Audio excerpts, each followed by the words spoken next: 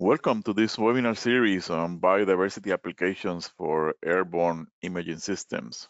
My name is Juan Torres-Pérez, and similar to other webinars, I am accompanied by Britnay Beaudry, Amber McCullum, and our newest member of the ARSET team, Sativa Cruz.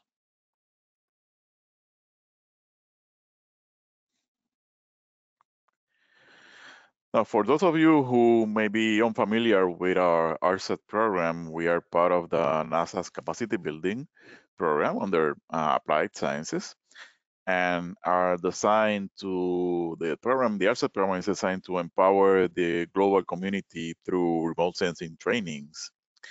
And we have a variety of training types within these four main application areas of air quality, water resources, and also ecological conservation, which is where our team resides. Our training levels are on the spectrum from introductory to intermediate and also advanced trainings with guides for remote sensing analysis. And this one is in particular is more or less about on the intermediate type level. Our trainings are designed for professionals within natural resource management agencies, policymakers, and other environmental decision makers as well. Now, for this webinar on biodiversity applications for airborne imaging systems, there's going to be 4 different sessions of about an hour and a half each. On today, March 27, on the 29th, and then in April 3rd, and on also April 5th.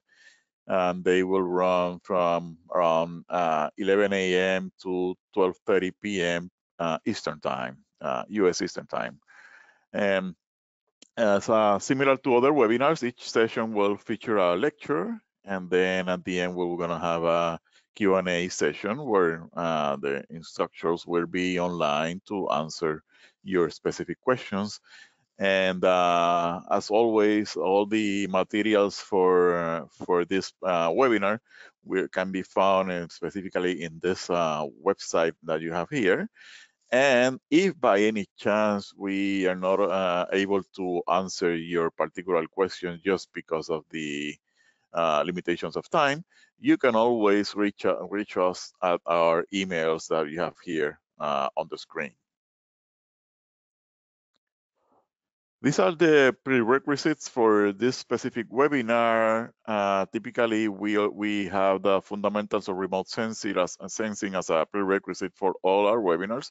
And this one in particular, since we're going to be highlighting several hyperspectral instruments, we also encourage our participants to first watch the hyperspectral data for land and coastal systems webinar that we did some time ago, or to have an equivalent experience in that matter. We're going to have one homework assignment, which it will be available as always at the end of session 4 of this webinar series. So you will have to wait until April 5th to have access to the homework assignment. The answers will be submitted through a Google form, and you have until 2 weeks after the end of this webinar series, meaning that you have until April 19 to submit your homework. And if you attended all 4 live webinars and you completed the homework assignment by the deadline of April 19, eventually you will receive a certificate of completion approximately 2 to 3 months after the completion of this specific webinar. And this is because of the amount of people that are actually connected with us today and that we expect to have connected with us through this whole webinar series. Here's the outline for this course. Today, we're going to have an overview of hyperspectral data from the visible to the shortwave infrared, specifically from imaging spectroscopy data. And then in part 2, we're going to concentrate more on using thermal and LiDAR data for airborne campaigns, specifically two different instruments, the HIRIS and ELVIS. And there's also going to be a small session on one of the upcoming campaigns, airborne campaigns from NASA called Bioscape in South Africa. And in part 3, we're going to be showcasing some case studies that have used some of these instruments specifically for monitoring terrestrial systems. And then we'll do the similar thing on part 4, but more concentrating on our monitoring aquatic systems with some of these instruments. Now, here are the learning objectives, and we expect our attendees by the end of this training to be able to understand the applications of hyperspectral data, multispectral data, as a comparison also, and LiDAR data for biodiversity monitoring and analysis, and also thermal data, and compare case studies that have used some of these data sets in preparation, as I mentioned, for upcoming NASA satellite missions and airborne campaigns.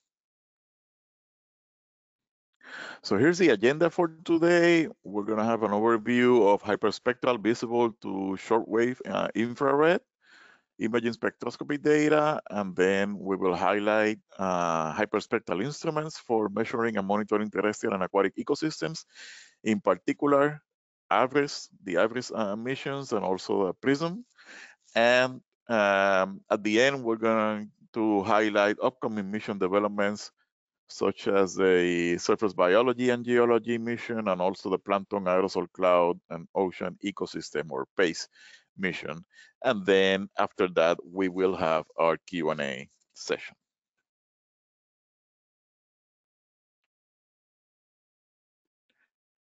Okay. Now, before we go into the specific details of some of the most used hyperspectral airborne instruments from NASA, let's first have a short overview of what is hyperspectral imaging and spectroscopy. Now, with hyperspectral remote sensing, we will be speaking mostly about the visible and the infrared portions of the electromagnetic spectrum. Surface reflectance at different parts of the spectrum or wavelengths are used to identify various properties of the Earth's surface. And this variation in the reflectance of wavelengths is what allows us to differentiate features such as land cover types or water quality parameters. And here in this schematic, you can see the sizes of different waveforms along the electromagnetic spectrum. And for optical remote sensing, we generally use wavelengths from the infrared to the visible range. So here what I'm pointing at. And know that in the visible range in particular comprehends only a very, very small section of the whole electromagnetic spectrum. Now here's a bit more simplified version of the previous diagram. Now comparing the size of the various wavelengths to things that we are more familiarized with. So, for example, humans would be, typically around 1 to 2 meters in height, which is somewhat equivalent to the size of microwaves, to maybe wider or bigger radio waves. Also note that the visible range here is somewhat enhancing this feature, but it's still, as I mentioned in the previous slide, a very small portion of the electromagnetic spectrum.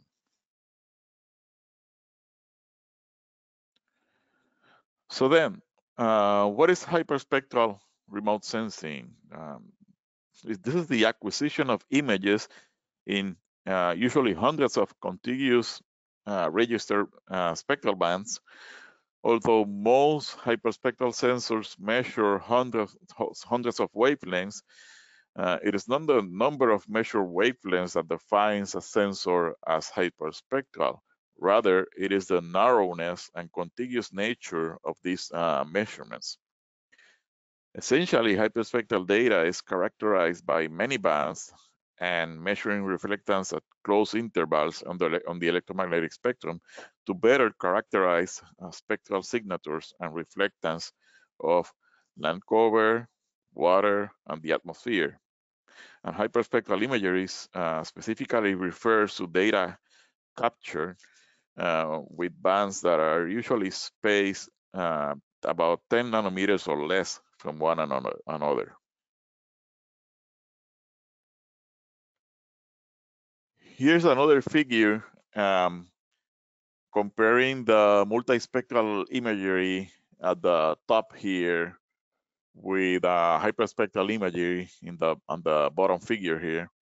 And when we think of something like Landsat, for instance, there's about 11 different bands, and 3 to 4 of them in the visible portion of the electromagnetic spectrum.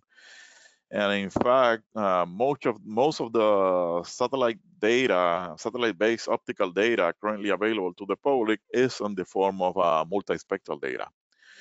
Now, when using multispectral data, we look at the reflectance from each of their bands, we essentially only have 3 to 4 pieces of information, as we're seeing here in this graph. But when we examine hyperspectral data, then we can have hundreds of bands within just the visible portion of the spectrum and also at other wavelengths. So we can obtain a much more detailed picture across the corresponding portion of the electromagnetic spectrum.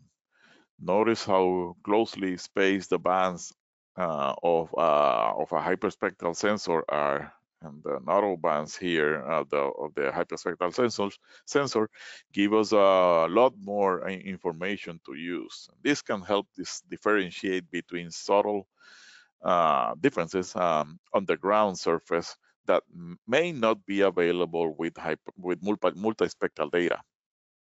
However, hyperspectral data sources are currently very limited.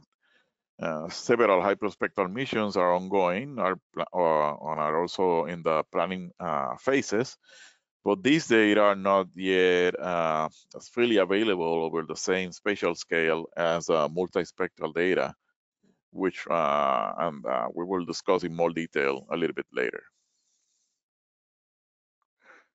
Here on the left-hand graph here, here's a data set that I collected in situ a while ago with what's known as a field spectroradiometer, specifically the GER 1500, which collects data from around 290 to about 1100 nanometers. Although what we're looking at here is only the visible portion of that data. On the right-hand side is the same data set, but adjusted to the 4 Landsat 8 operational land imager or OLI bands of the visible range. And we can see that most of the spectral features that appear here in this hyperspectral data set on the left-hand side to distinguish these are reef components. Porairis asteroides is a coral. Palithoa is a zoantid, which is familiar of the corals also. Rhizophora is a Rhizophora mangler, a red mangrove. And Thalassia is a seagrass. And you can see that a lot of these different spectral features for these 4 benthic components of coral reefs in the Caribbean are lost when you are looking at the multispectral data here.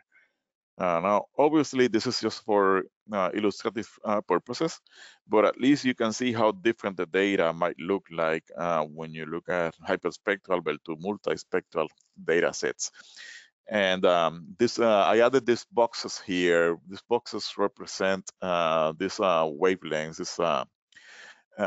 For instance, this one would be about 430 to 450 nanometers, and this one is about from 450 to 510, etc. And the purpose of this is so that you can see that, for instance, if you look as an example, if you look at the green one here, which would represent the green band in in Landsat 8, you see that there's a lot of features here within the hyperspectral data, so all these bombs, etc., that are completely lost here. And these could be critical as, for specifically for identifying these different benthic components when using remotely sensed data. Kind of similarly, also you see that there's no data that at least with the Landsat bands that is collected between 590 and 640 nanometers, and you can see that there's also a lot of spectral features here, specifically these peaks here that are completely lost in the multispectral data. So this gives you a sense of how different these data sets can be. The Hyperion hyperspectral sensor was on orbit on the Earth Observing 1 satellite from around the year 2000 to 2017. And also there were two test missions. There are two test missions on board the International Space Station. The hyperspectral imager for the coastal ocean, or HICO, collected data from specific sites from around 2009 to around 2014. And currently, there's also the Ecosystem Spaceborne Thermal Radiometer Experiment on Space Station, or EcoStress, which has been collecting data from 12 different climatic zones and about 25 FluxNet sites over the continental US since around 2018. As for Airborne hyperspectral optical instruments, during this webinar series, as I mentioned, we will concentrate on AVIRIS, and also on the PRISM instruments. And for AVIRIS, we will cover, although we are more focused on AVIRIS-NG, AVIRIS next generation, we will also mention the what's known as AVIRIS Classic as well.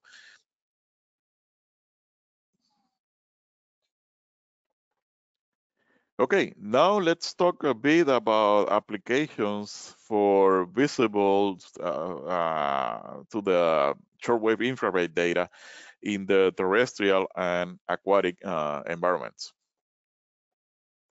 But before we go into that, here's a diagram that shows again part of the electromagnetic spectrum, but highlighting the regions where some of these common instruments measure. We are also including here as a reference some multispectral missions, like such as the Landsat and Sentinel and MODIS missions as a reference. And we can see that AVIRIS-NG, which we will talk about in more detail in the next slides, covers most of the visible to the shortwave infrared region, whereas PRISM, which is more designed for the coastal areas and aquatic ecosystems, goes from about the UV to the a little bit into the infrared. And the reasoning behind is that it's aimed at collecting information from aquatic systems, including the coastline. And as we have highlighted in previous webinars, there are big limitations on obtaining data from aquatic ecosystems. Further into other regions of the spectrum, specifically, the shortwave infrared and others, due to the absorption of the water molecules themselves.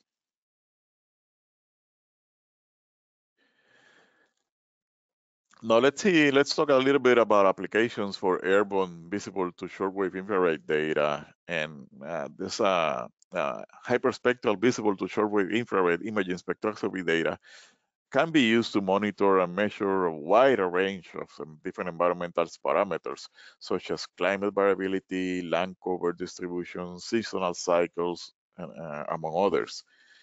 And common sources for this data include AVIRIS-NG and PRISM, which are our main focus of our two main sensors that we are highlighting today. But before we go into AVIRIS-NG, let's talk a little bit more into the precursor of AVIRIS-NG, the AVIRIS Classic. And the AVIRIS stands for Airborne Visible Infrared Imaging Spectrometer. And AVIRIS has flown in 4 different aircraft platforms. The NASA ER2 jet that flies in high altitudes around 65,000 feet. The Twin Otter International's turboprop, scale composites Proteus, and the NASA's WB-57. AVIRIS has flown in North America, in Europe, also in portions of South America, including Argentina. AVIRIS Classic, as is also known, collects data in 224 contiguous spectral bands with wavelengths going from about 400 to about 2,500 nanometers, and each band is about 10 nanometers in width. The main objective of the AVIRIS project was to identify, measure, and to monitor constituents of the Earth's surface and atmosphere over a variety of landscapes. And research with AVIRIS data is predominantly focused on understanding processes related to the global environment and climate change. AVIRIS is optimally suited for the ER2 platform in particular, which, as I mentioned, flies at high altitudes. And as I said, has also flown in other aircraft that fly much lower, such as the Twin Otter aircraft that typically flies around 4 kilometers above the ground level. And AVIRIS has been active since around 1986.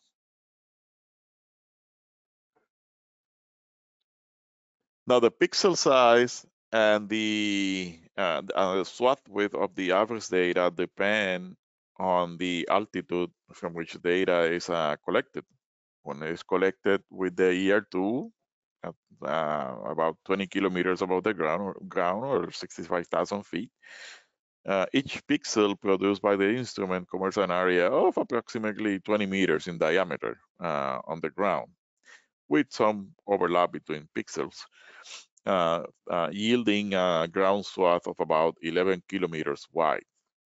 Now, when collected with the Twin Otter at a much lower altitude, each ground pixel can be around 4 meters square, and the swath is much less. It's about only about 2 kilometers wide. Now, here on the left-hand side, you see an example of it. It's a true color image from Key West, Florida, collected in November 19 of 1992. And the bands that were used to create this image were the red paint, the red band, and the band 27 specifically at 646 nanometers. The green plane band, which is band 17, that it's 547 nanometers. And the blue one, band 7, which is around 449 nanometers.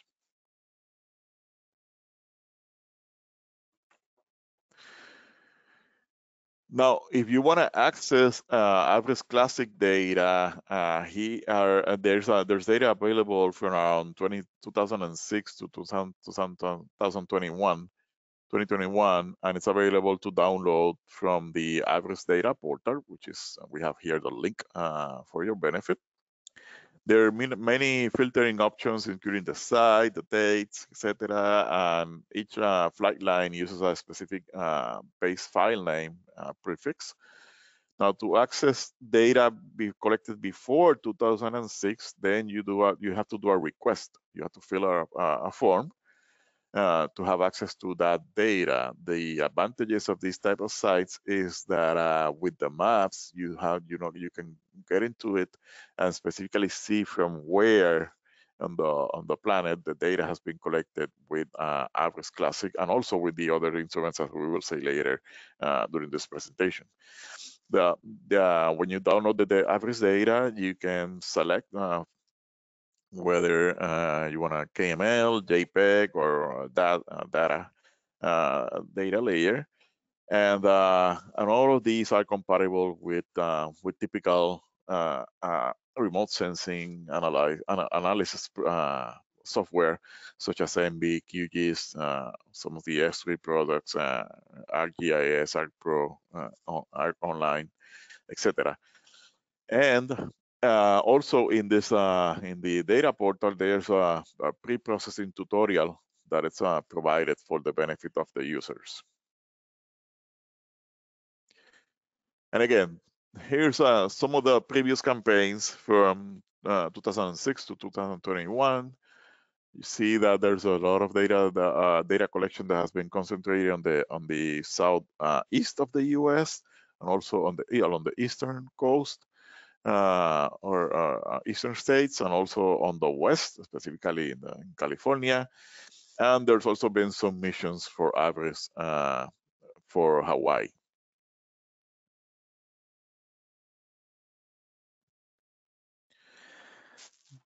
Now, AVIRIS-NG, the objective of the AVIRIS next generation was to support NASA science and applications by measuring spectra as images that record the interaction of light with matter, as with any other optical sensor. And AVIRIS-NG has flown in the past, kind of similar to the AVIRIS Classic, but in the ER2 and also the Twin Otter turboprop, but has also been flown in the B200 Kinnair and also in the NASA's Gulfstream 3 and 5 aircrafts. In past missions, AVIRIS-NG has flown in North America and Europe and India, and has been active since around 2009.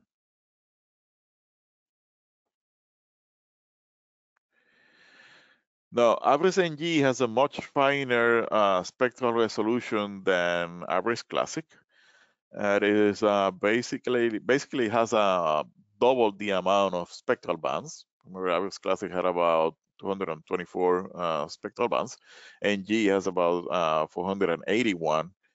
And has a kind of a similar spectral coverage, about 380 nanometers to about 2500 nanometers.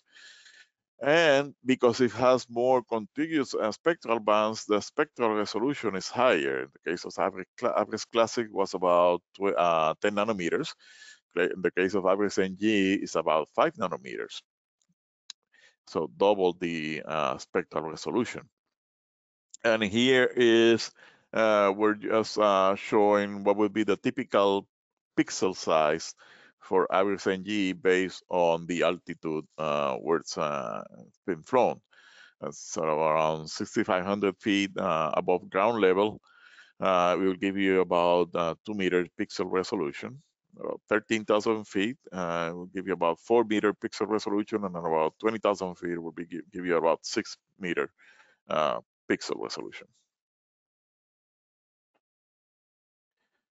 Now, once collected, the raw data goes into a series of cleaning and resampling processes to convert them into a level 1B type. Remember that level 1B is resampled, calibrated data in units of spectral radiance, as well as observation geometry and also illumination parameters. Now, then the data goes into auto rectification procedures that come into place, as well as other corrections, including atmospheric and radiometric corrections, before the level 2 type can become available. And here's you see how it looks, the raw data, and eventually the difference, the big difference once it is auto rectified.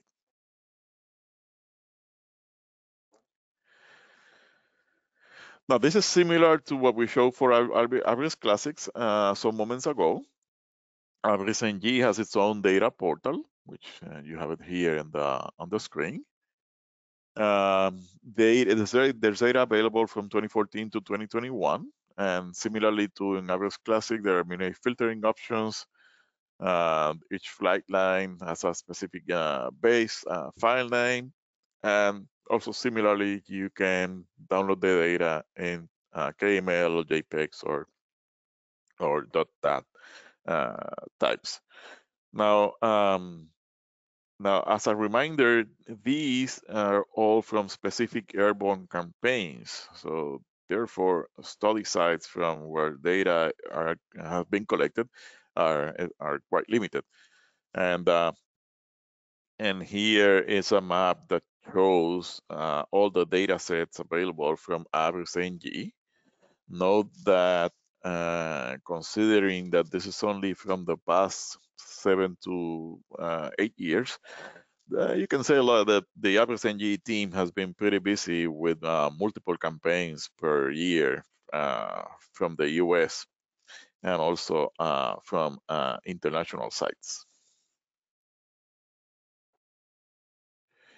And speaking of that, here's a table that is just showing the 2023 campaigns that are where AVIRIS-NG data will have been or will be collected.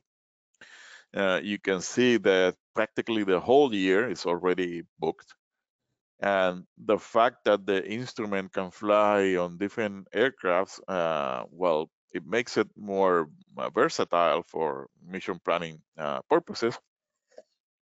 It also makes it a little bit more challenging as the instrument needs to be transferred and integrated into different planes on a timely and efficient manner in order not to affect the data collection windows. And most of the projects and campaigns are planned specifically for some times during the year, based on the environmental conditions that happen during that specifically at the study sites. Here's a couple of examples on the application of AVIRIS-NG data. The upcoming Bioscape campaign, of which you will hear more about in the next session on Wednesday. It comprehends a lot of terrestrial sites, some inland lakes, and also coastal sites of the Cape region in South Africa. And also on the right-hand side, we can see an overview of the roughly 30,000 square kilometers of the AVIRIS-NG survey in the above domain in 2017, overlaying on the National Snow and Ice Data Center permafrost classification that we're seeing here. The insert on the right-hand side here shows methane enhancement mapping of the Mackenzie data, the Mackenzie Delta via AVIRIS-NG. And the darker areas that you see here, open water regions such as ponds or lakes or rivers or streams. And the brightened pixels in the insert represent the enhanced methane associated with specifically with wetland features.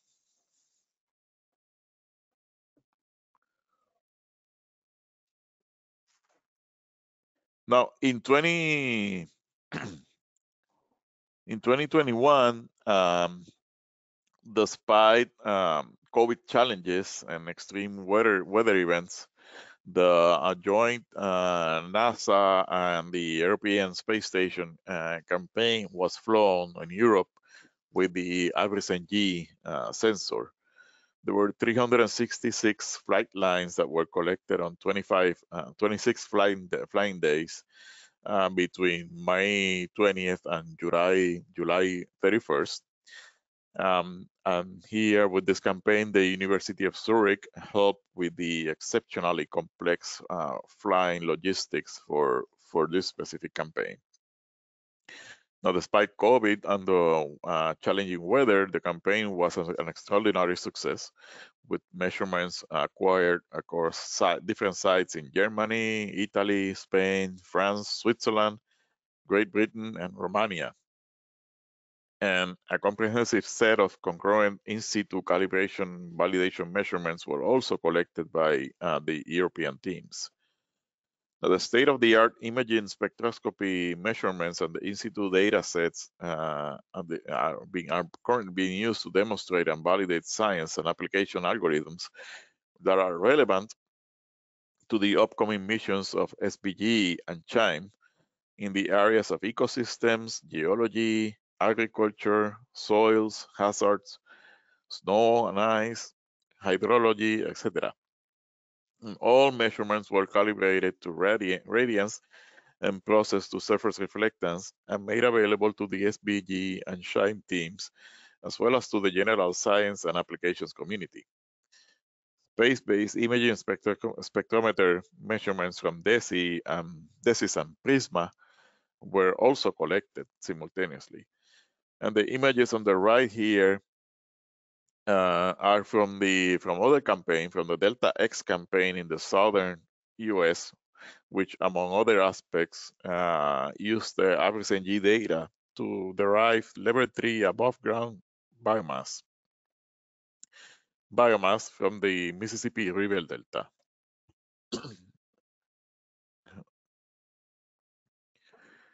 Now, let's talk a little bit about PRISM. PRISM is the portable remote imaging spectrometer.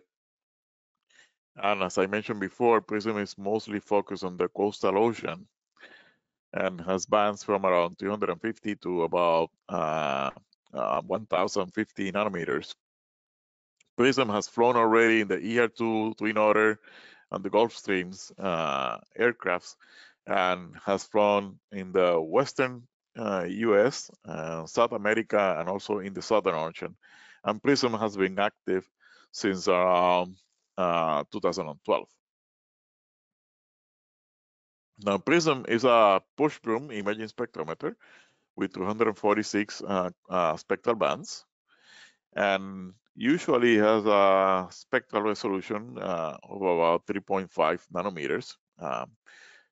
And there's also two shortwave infrared bands at 1,240 and 1,610 nanometers. And these ones, these bands have a bandwidth of 22 and 56 nanometers respectively. Now, the spectral resolution of PRISM, similar to AVIRIS Classic or AVIRIS-NG, depends on the altitude and the plane speed, but it typically ranges from about 0.3 to 16 meters.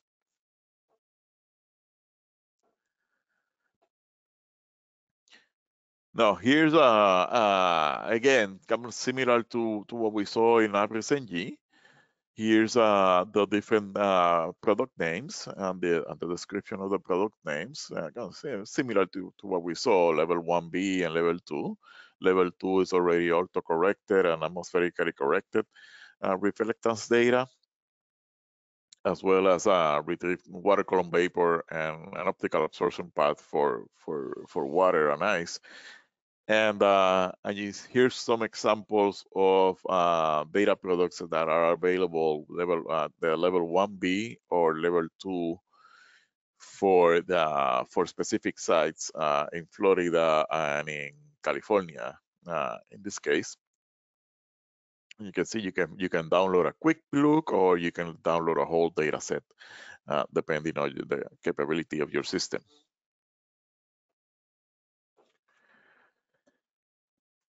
Now, again, similar to AVIRIS Classic or NG, PRISM has its own data portal where researchers can download the data from.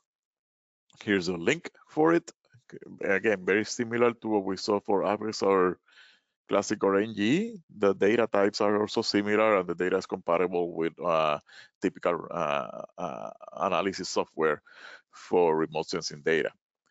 Yeah, there's a map on the website where you can see specifically from where and when the data is available. And here's an enhanced version of the map that it shows the 2012 to 2018 campaigns on the west coast of the US, and also in South America and even close to Antarctica. Here's some of the PRISM biodiversity applications. PRISM will also be flown during the Bioscape campaign later this year. And PRISM was also flown in a very important NASA campaign, which was a coral or the Coral Reef Airborne Laboratory mission, during which PRISM was flown over diverse coral reef sites in the Pacific. And we will talk more about the coral mission in session 4 of this webinar series.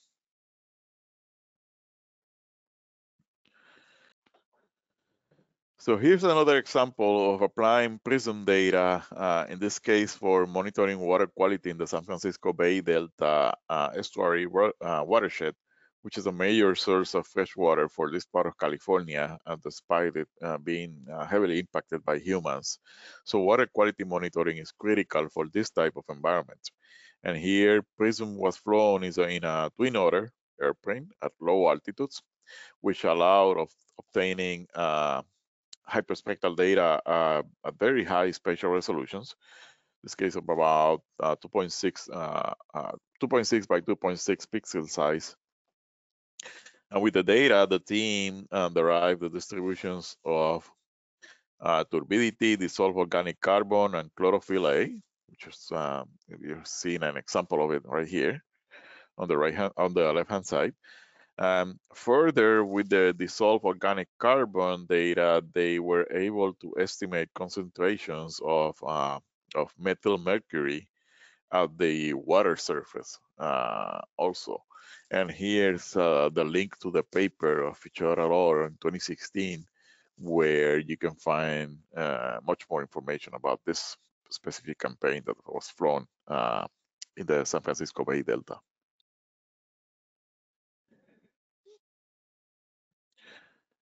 Now, we wanted to compare as a summary of what we have shown already, compare the three different instruments, the AVIRIS Classic, AVIRIS-NG, and PRISM.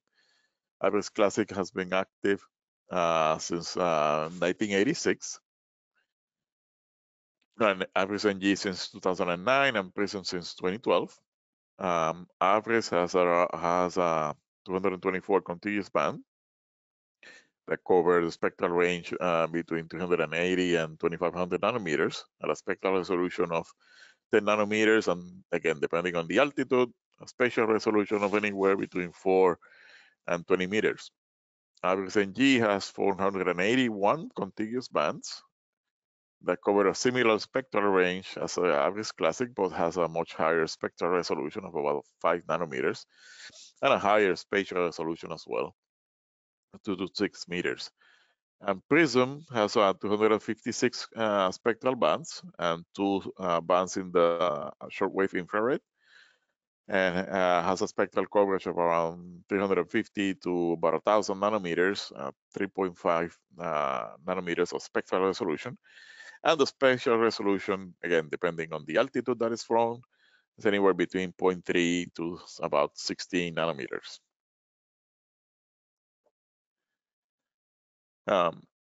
All of these three instruments have their own data portal where users can download their data.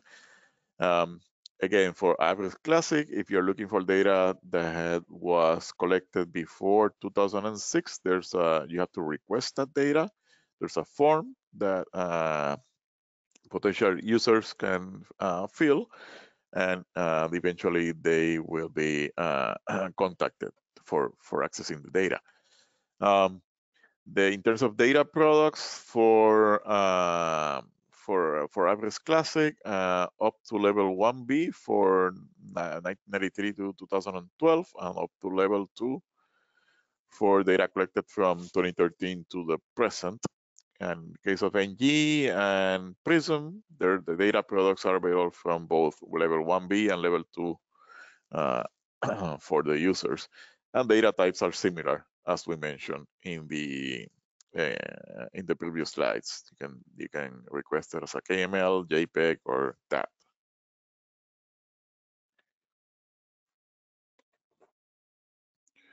Now, I wanted to mention that the Earth Observing System Data and Information System, or EOSDIS, enterprise architecture was developed in the 1990s and relies on distributed nodes, what are known as the DACs, or the distributed active archive centers, to most effectively and efficiently serve the science user community.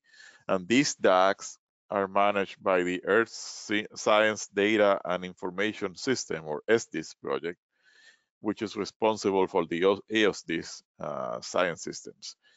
The design not only spreads the load across many different systems, but it also allows individual DACs to customize services to meet the needs of the specific science disciplines they serve, which include atmosphere, calibrated radiance and solar radiance, cryosphere, human dimensions, land, and ocean. In addition, by adopting a system using many DACs to archive and distribute data, NASA ensures that the system can easily scale to meet the growing production of science data and handle future missions that will generate greater quantities of data. And you can see here in this map all the different DACs. Where are they located? Which is not really that much important. The importance here is that you can see that for each of them, what are the different themes that they specialize in. So for instance, the physical oceanography DAC has data on gravity, sea surface temperature, ocean winds, topography, circulation, currents. Land processes DAC, or LP DAC, has the land cover, surface reflectance, radiance, temperature, topography, etc., as well as the Oak Ridge one, which is more on biogeochemical dynamics and ecological data and environmental processes. And we encourage you to go to the NASA Earth Data website and specifically look for each of these distributed active archive centers if you are more interested in specific types of data from airborne campaigns. Now let's mention briefly some upcoming NASA-led satellite missions with hyperspectral capabilities. And again, these missions, the airborne campaigns usually serve to pave the way for future missions. And the design and data from these airborne instruments are essential in the development of upcoming satellite missions, such as the ones that we will mention um, in the next slides. Mission objectives and spectrometer specifications are based off of the successful implementation of some of these airborne campaigns.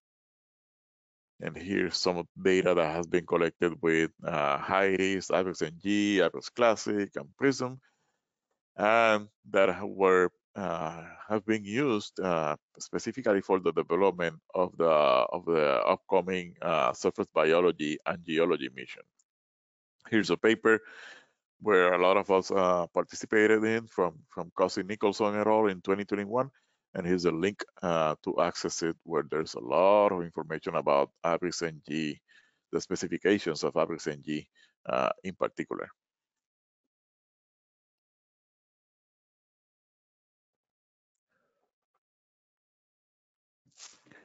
Now, there are a few upcoming NASA hyperspectral missions that will benefit the various previous from the previous airborne campaigns.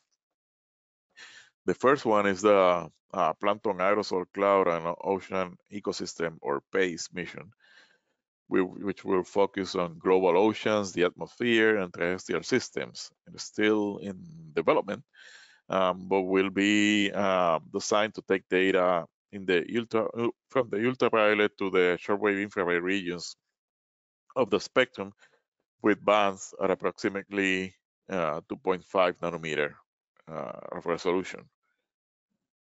Then there's a surface biology and geology mission, which has many application areas of focus.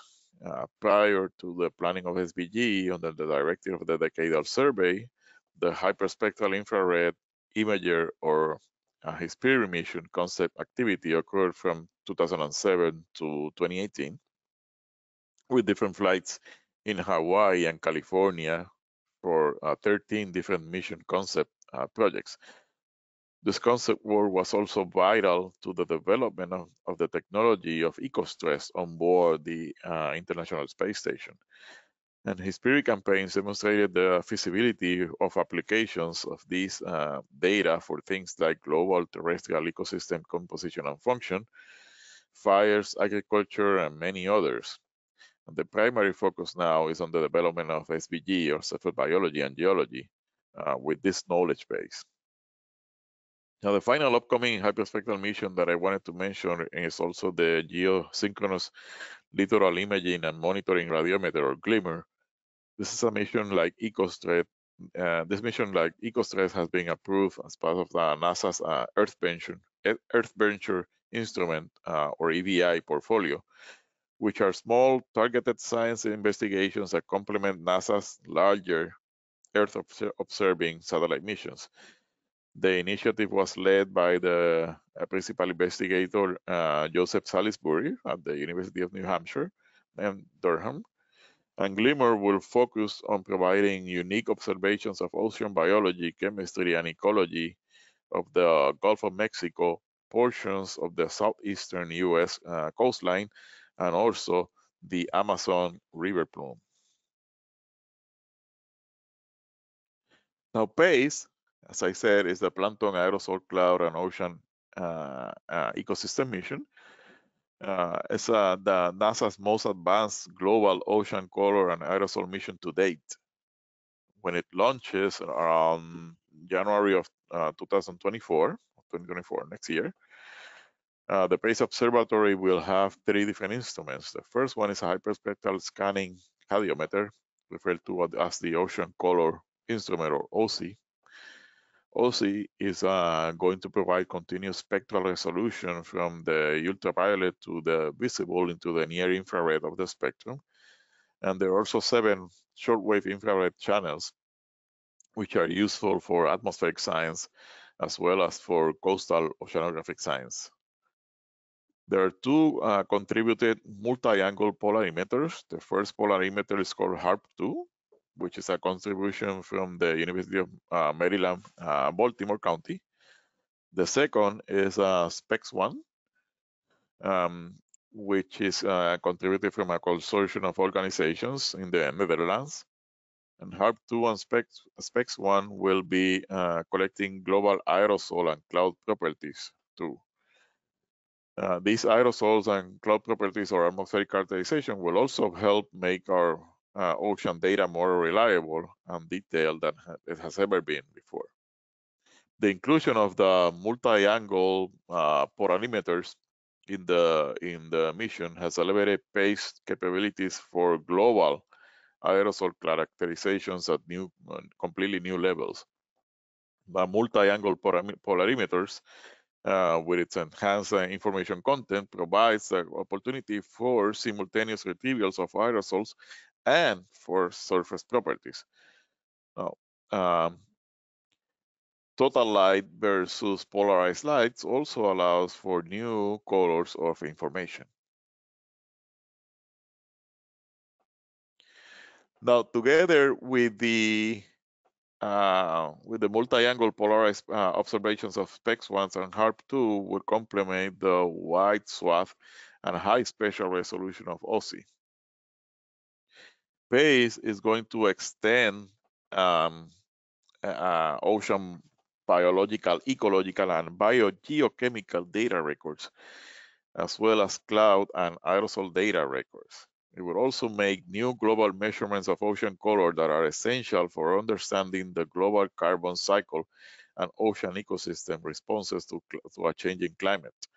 Finally, PACE will collect global observations of aerosol and cloud properties, focusing on reducing the largest uncertainties in climate and radiative forcing models.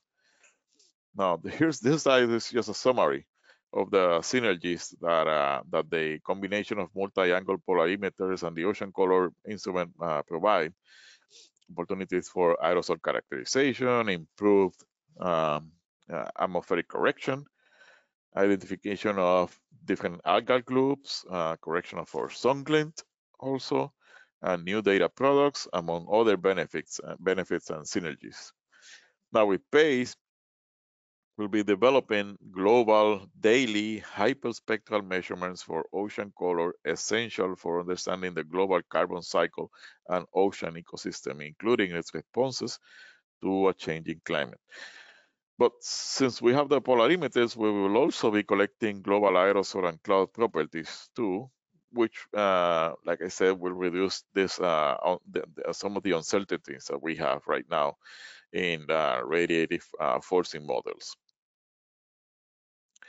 Now, we will definitely be improving our understanding of how aerosols influence ocean ecosystems and how ocean biological and photochemical processes affect the atmosphere and how this impacts us as a society as well.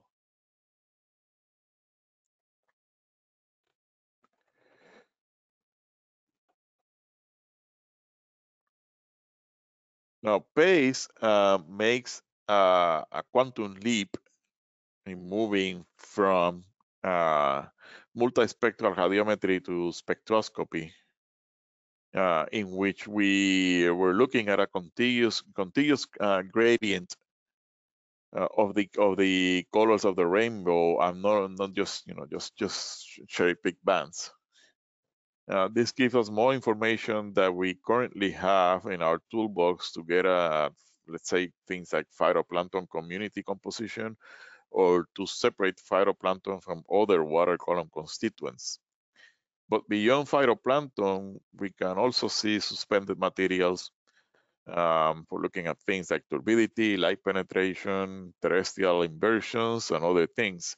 And therefore, we can better characterize aquatic ecosystems by using things like visibility and water clarity.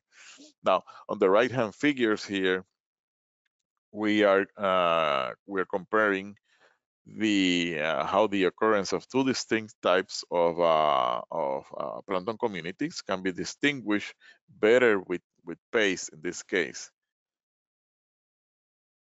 In this case, we're looking at diatoms and also Noctiluca, which is a dinoflagellate. Noctiluca is increasing in the, and here's some specifically the data that I'm talking about. Noctiluca is increasing in the Arabian Sea and are competing diatoms in the environment, causing an ecosystem shift. Noctiluca consumes diatoms, and the rise of Noctiluca blooms can be tied with changing wind patterns and warming that changes in ocean circulation patterns.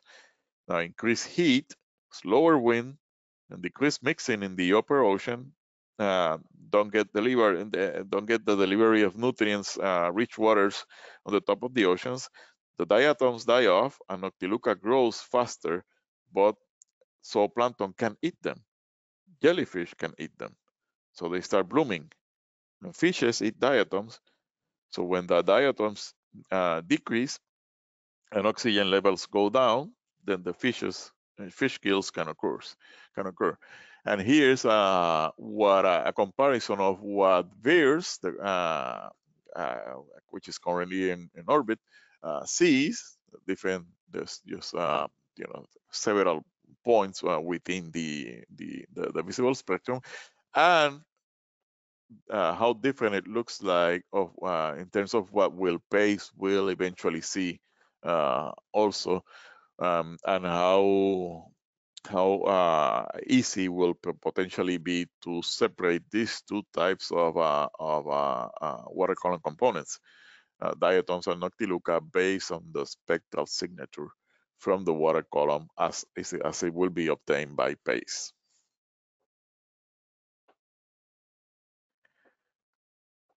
Now, given the system of systems approach of PACE and the wide-ranging data that PACE will offer for water resources, climate and air quality, and atmospheric applications, it is obvious that it will contribute to NASA's applied science objectives.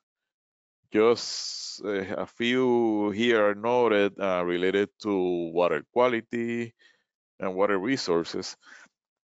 And PACE data will enable applications across fisheries, harmful algal blooms, and across human health areas, air quality, disasters, and eco forecasting, among many other applications.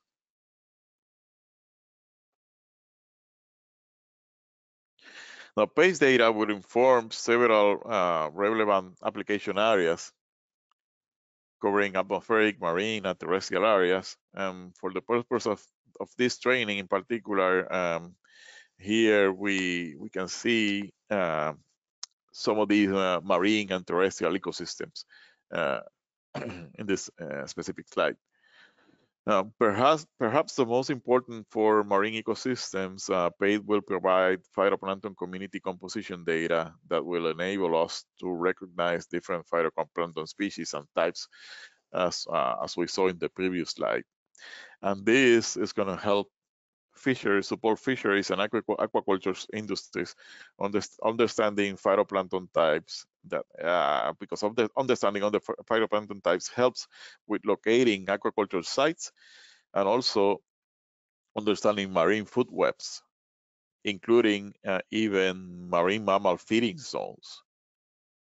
That aquatic biodiversity is essential for maintaining a healthy ecosystem as well. We don't always see that the ocean has different ecosystems. It's a huge diversity of life, starting with phytoplankton, and satellites like PACE will help us understand that ecosystem so that we can understand how it impacts the broader ocean ecosystem and even the climate. Now, one PACE early adopter is in South Africa, and will use hyperspectral PACE data to monitor harmful algal blooms. The South African west and south coast suffer from the frequent occurrence of algal blooms, and these blooms can have considerable negative impacts on commercial marine industries and aquaculture operations, in addition to local marine ecosystems and communities. The South African marine aquaculture sector centers around the mussel Mytilus, the Pacific oyster Casostrea, gigs, and the abalone alotis farming, with most facilities situated around the west coast in close proximity to the productive Benguela current upwelling system. Harmful algal blooms impacts come about through either the toxicity to humans and other animals of some bloom species, reptiles, or the collapse of high biomass blooms through nutrient exhaustion, leading in extreme cases to hypoxia and dramatic mortalities of marine organisms. Plankton will then enable the identification and evaluation of harmful algal bloom threats, examine sensibility to detailed size-based phytoplankton functional types discrimination, and inform the limits of phytoplankton identification from satellite radiometry. This will support public health decision-making, small-scale fisheries, and also marine biodiversity conservation.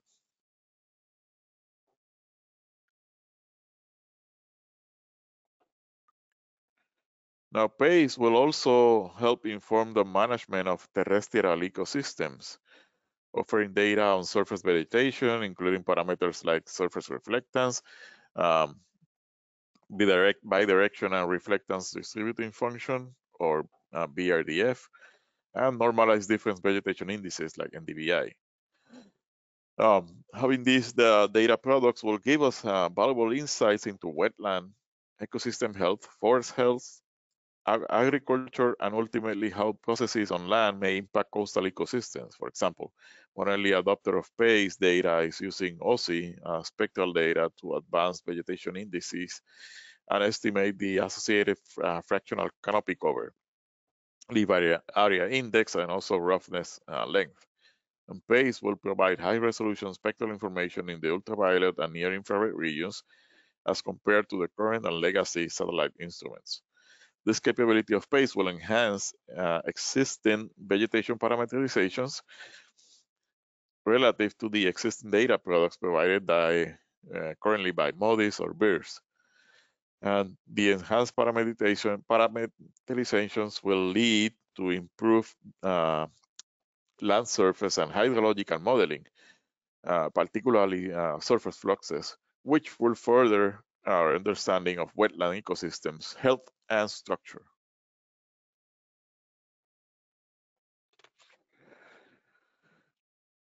Now, PACE data will support 5 of NASA's applied science research areas, including monitoring aquatic air quality and health, water resources, climate, ecological forecasting, conservation, and disaster.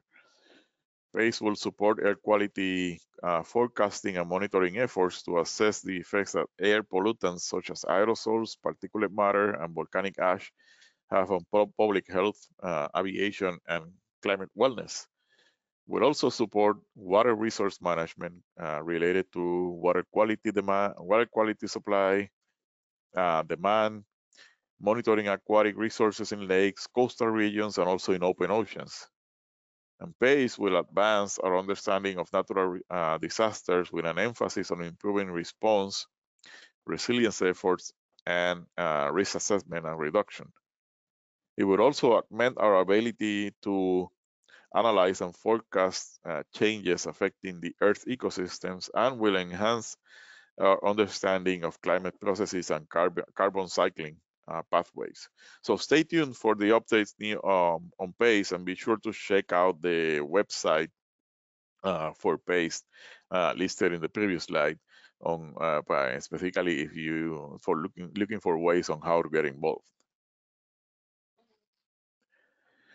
Now, the SBG, or Surface Biology and Geology mission, is also in the early stages of development and was selected under the guidance of the 2018 Decadal Survey. The specifics of SBG are still under development, but they are definitely considering hyperspectral and thermal data. And here's some of the parameters that are currently being considered, such as a spectral range from about 350 or 400 to about 2500 nanometers, at a spectral resolution of 10 nanometers or better, with a global data 2 to 16 day revisit times. Now, the thermal bands in particular will be somewhere between 8,000 to 1,200 or 3,000 to 500 nanometers. The spectral resolution will be greater than the about 5 bands, so expecting to have more than 5 bands, and with 1 to 70 day revisit times, depending on eventually how it is designed.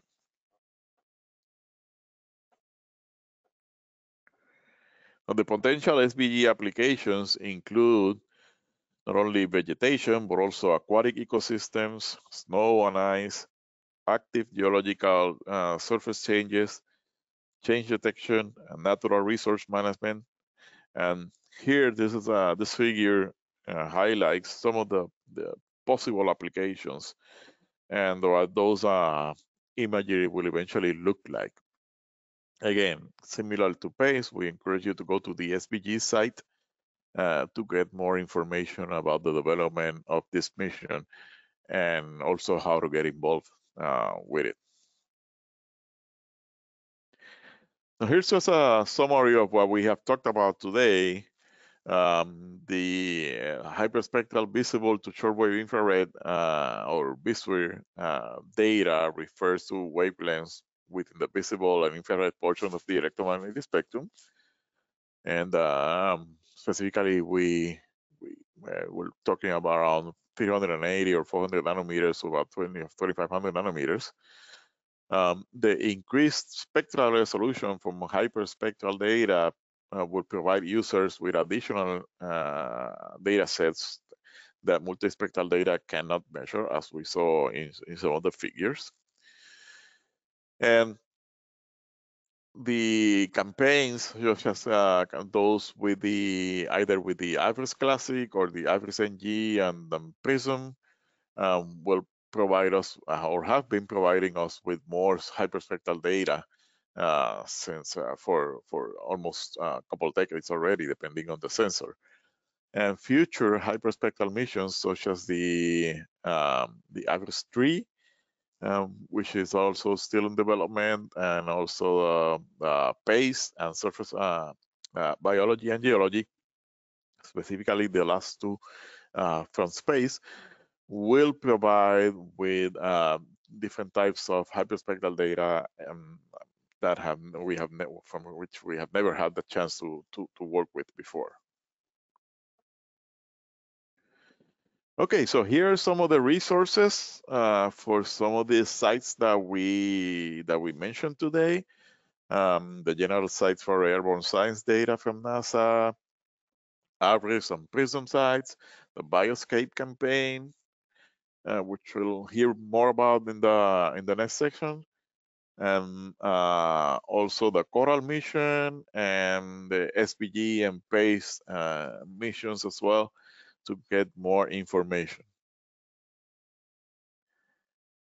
Again, as always, here the contact information, our emails, or myself, Amber, Britnay, and Sativa.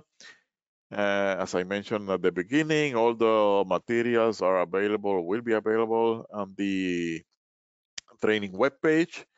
And also, we always encourage our participants to go into the general ARSET webpage to get more information about all other types of different, not only upcoming webinars, but also webinars that we have done in the past. And as always, all those materials are available for our public. And also, would like to encourage you to visit our sister programs of Develop and SERVIR. Develop is a capacity building program for undergrad, recent grad, and grad students on remote sensing. And SERVIR is our international program that it's in collaboration with USA. And also, feel free to follow us on Twitter at NASA ARSET to also get up to speed on the new or upcoming webinars from our ARSET program. And with that, let's go now into the Q&A session. Thank you very much.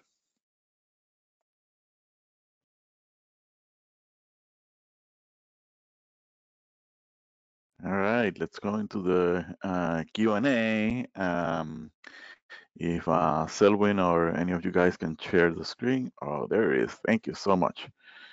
This is Juan again, and I'm also here today not only with my fellow ARSET trainers, but also we have a number of panelists as well. And they have been kindly answering some of the questions that the audience has posted so far, and we're going to go through some of them. But as I mentioned before, if by any chance there we cannot go over your specific question just because of the limitations of time, this Q&A document will be posted later in the week on the training website, and you'll have access to it with all the questions and their specific answers.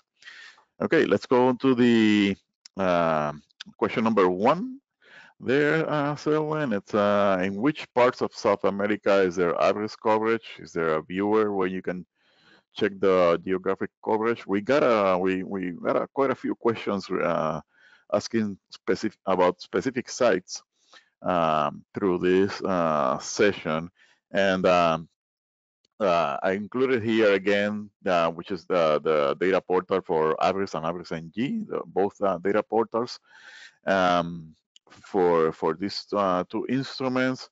And at least until 2021, there doesn't seem to be data available for South America in particular, but we encourage the viewers to check directly with the AVIRIS team to verify this. I don't know if any of our panelists online have a different or more information about potential data sets from South America.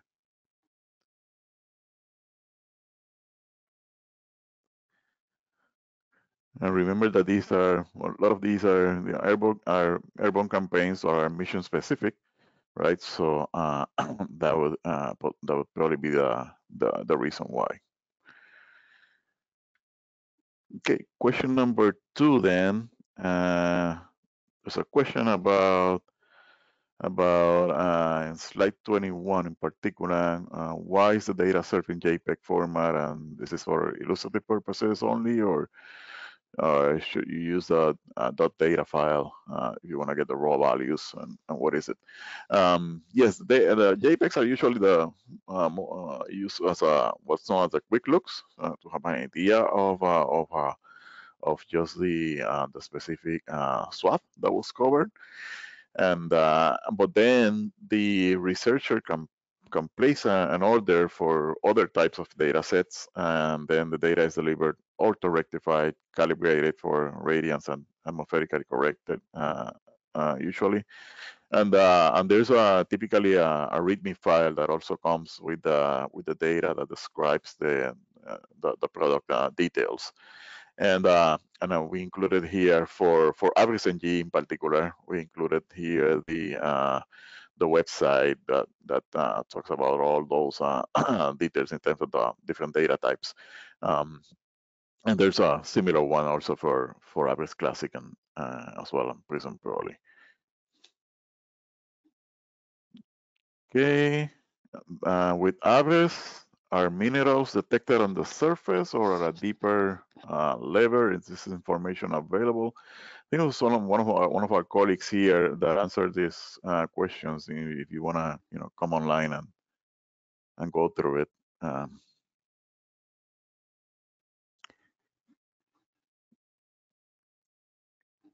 If not, I can just read the answer that was posted here.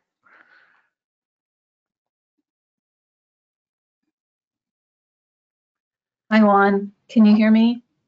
Yes. Hi, this is Leanne Goff from NASA Ames in California. I was the one that reached in and answered this question, and it's a really good question. And I wanted to express that AVIRIS in general has its roots, its beginnings, looking at mineralogy. And so that's, it's a well-known target for these sensors. And there's some amazing and beautiful imagery of mineralogy taken by the AVIRIS sensors. So yes, it is surface. AVIRIS is a passive sensor, meaning that it collects reflected light from the surfaces. However, there is some penetration into the water column, and it depends on how clear your water is. That's another story to talk about the aquatics, but the mineralogy is that ability to do remote sensing mineralogy exploits the high spectral range of AVIRIS data, and it's an excellent target for the AVIRIS sensors. So that's my answer for right now. Thanks, Leanne. Yeah, that's a very good answer. Okay, I think probably you also answered the next one, question 4 for the biomass estimate in particular. Was ground truthing being done? I started to answer that, but I wasn't sure which slide that was referring to. But in general, the AVIRIS and PRISM sensors are ground truth.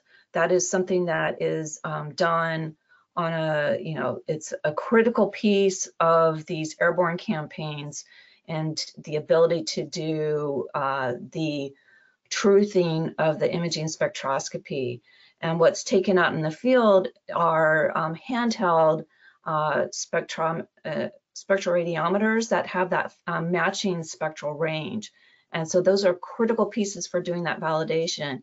In addition, the NASA Jet Propulsion Lab, they send out teams that will do bright and dark targets to kind of bracket the extent of some of these potential targets. And those are critical. and they use validation targets globally as well. So there's a series of different, like RadCalNet, that's another source for sites to calibrate over, to fly over, and take advantage of. We can probably look those up to give you some links for those kinds of sites. Yeah, and I also include the link here. I thought it was most likely the question came out when we were giving very briefly an example of the Louisiana campaign, the part of the Delta X one. So I included here the link that has more specific information, and it also has the paper from Jensen et al. That talks about that campaign, and most likely has information about how the gun truthing was done. And also I want to remind our audience that that we will cover, especially in sessions, maybe in session 3 and definitely in session 4, we'll cover more information about how critical it is, as Ian mentioned, how critical it is to have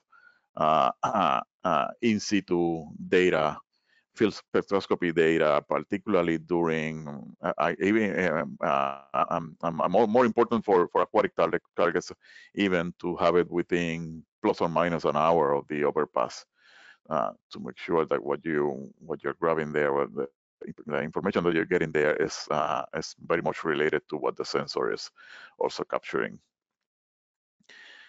Okay, number 5 is PRISM data available. I guess this is one of those that ask about the specific data sets for specific countries or regions. For India, Asia, Europe, are you going to cover how to submit requests?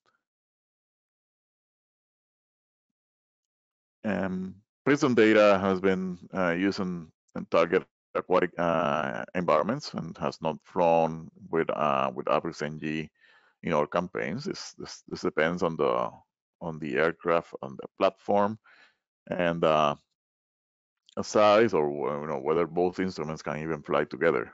So we will need to check on if on these campaigns if they flew or not. Okay. So number 6 there. And can you address the importance of temporal analysis using Earth observations for biodiversity, as this is a very important part of the analysis? Yeah, I don't know if this was you, Leanne, or someone else who answered this question. Yeah, that was me again. I'm not even caffeinated. I've just gotten kind of excited about these excellent questions. So in terms of addressing the importance of temporal analysis using Earth observations for biodiversity, this is a really exciting time for that, as these hyperspectral instruments are coming online, but that we've been exploiting the airborne versions through AVIRIS-NG more recently, and AVIRIS Classic previously. There has been a number of campaigns. So the HISBIRI airborne campaign in California actually flew from approximately, I want to say, gosh, 2013 to 2015, and then kind of transitioned to the Western States time series. And that's another link that maybe we could put into this answers, both of those, to express that. But for just recently, there's the SBG high frequency data sampling, or I can't remember, it's called SHIFT, time series data collection with AVIRIS-NG over the Santa Barbara area, which covered the channel, so aquatics, and primarily the terrestrial, looking at the time series and frequency of what would be good guidance for overpass timing to be able to collect the seasonality of the, for example, the vegetation targets. So last year, about this time, they were flying weekly with the hyperspectral sensors, being able to capture that. And it's really exciting. There's going to be a special issue on the SHIFT campaign coming out now, and they're accepting papers. If anybody wants to have access to that data, I think it's available, and can take advantage of maybe writing a paper for that. Mm-hmm. Excellent. Yeah, and so I guess from the just for the sake of time, we're gonna go over one more or two more, and then but just as a reminder, we will definitely cover all of these. We have a number of very different and very interesting questions, and we'll make sure that we have the some answer on the final document. There's a question about question 7 about slide 39. How much spatial overlap is there between AVIRIS Classic and NG, and to compare a site, for instance, and what is the revisit time? Is there's a revisit time? So for some of the US sites in particular, there's some spatial overlap. But as I mentioned, all of these campaigns are typically mission specific. There's no revisit time per se. Airborne campaigns are expensive, and often campaigns with either AVIRIS Classic or NG can be done at one point in time. But as Liam mentioned in the previous question, there's been some exciting efforts using AVIRIS Classic, and his very Airborne campaign in California covered seasonality over several years over specific targeted flight boxes. So we could probably include some link here at the end for the benefit of our participants. All right. Lastly, are there any hyperspectral data available for the whole planet?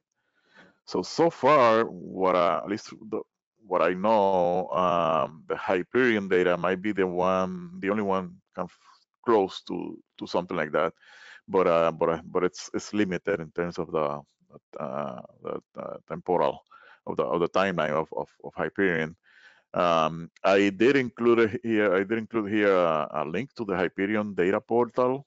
So the participant who asked about this specific question, feel free to check on this link and to explore your region of interest and explore if there's data available for that particular site. Okay. Yeah, so like I said, because of the limitations of time, we're gonna stop here, but we will cover all these questions in the final document.